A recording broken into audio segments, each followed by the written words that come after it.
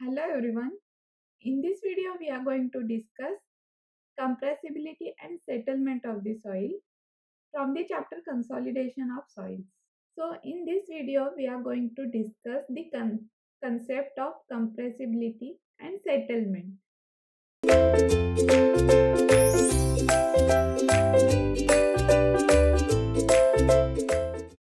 So let us discuss what is compressibility of the soil. When a soil mass is subjected to a compressive force, its volume decreases. The property of soil due to which a decrease in volume occurs under compressive force is known as compressibility of soil. So suppose this is the soil mass which is under consideration. When it is subjected to a compressive force, its vertical dimension will get reduced. So because of this reduction in vertical dimension, its volume will also decrease.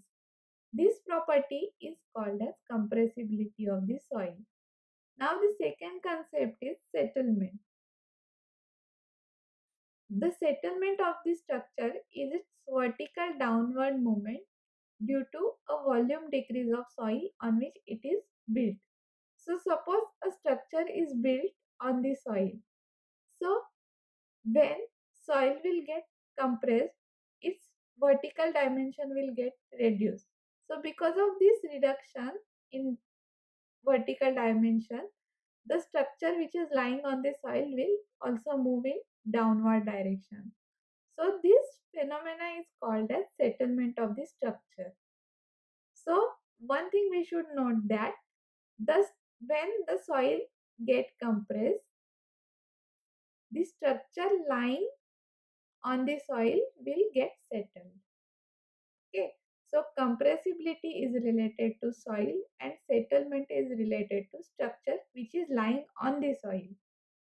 So in this video, we are going to discuss the concept of compressibility and settlement.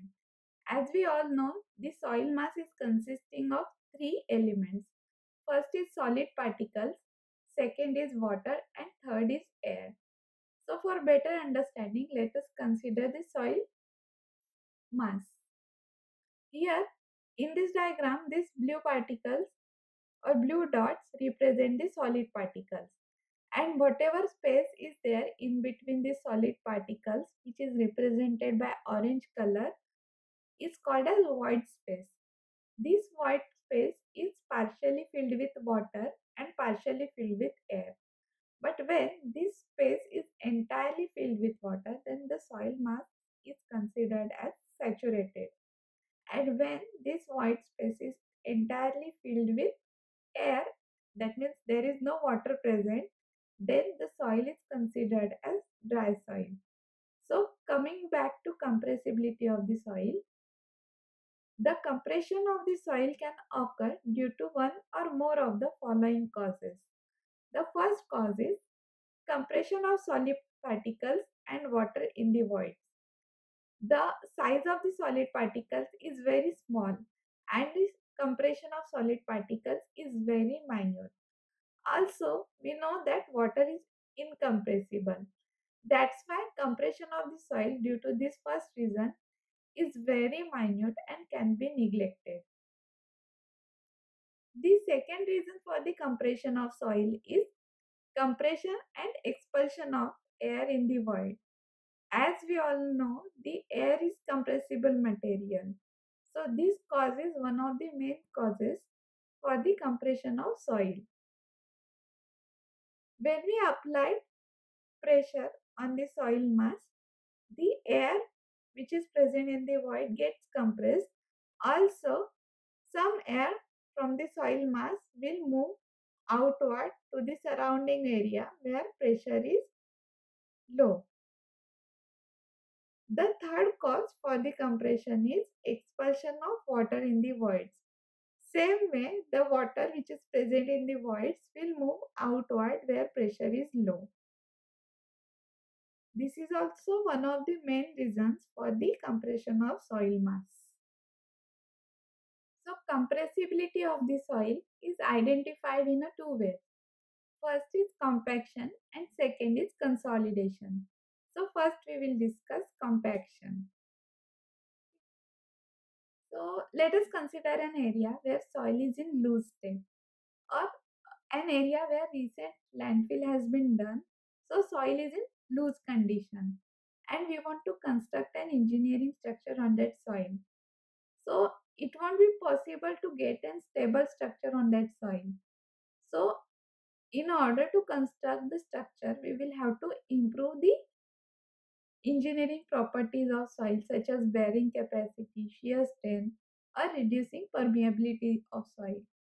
So in order to do that, we have to do the compaction of the soil to improve. So compaction is an artificial process. That means we deliberately do the compaction to improve the engineering property of the soil by applying dynamic load using mechanical means such as rollers, dampers, vibrators. So as long as we apply the load, that is dynamic load, the compaction process will take place. And once we stop the loading, then compaction will stop. That means compaction is an instantaneous process and it won't last over a long period like months and years. So one more difference between compaction and consolidation, we should note that the compaction takes place before or compaction is done before the construction of the structure to improve the engineering property of the soil by artificial process, whereas consolidation takes place after the construction of structure naturally. So now let us discuss consolidation. Once the structure is constructed on the soil will get settled because of the load of that structure and that structure will also get settled. The process of compression of the soil because of the static loading applied by that structure is called consolidation. This process takes place over a longer period as that structure is permanently constructed on the soil. So as long as structure is there, soil will go on compressing. So this is a gradual process and this process takes place at very slow rate. One thing we should note that this is a natural process. We don't do consolidation deliberately. It occurs naturally. The consolidation process is again divided into three stages. First is initial consolidation, second is primary consolidation, and third is secondary consolidation. The initial consolidation is the consolidation which takes place immediately after the construction of structure.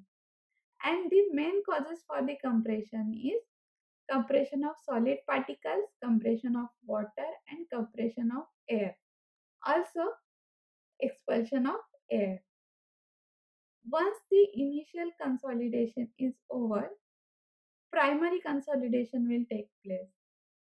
With the main cause of primary consolidation is expulsion of water. And after primary consolidation is finished, secondary consolidation will take place. The main cause of this secondary consolidation is the plastic readjustment of the solid particles of the soil. Thank you for watching.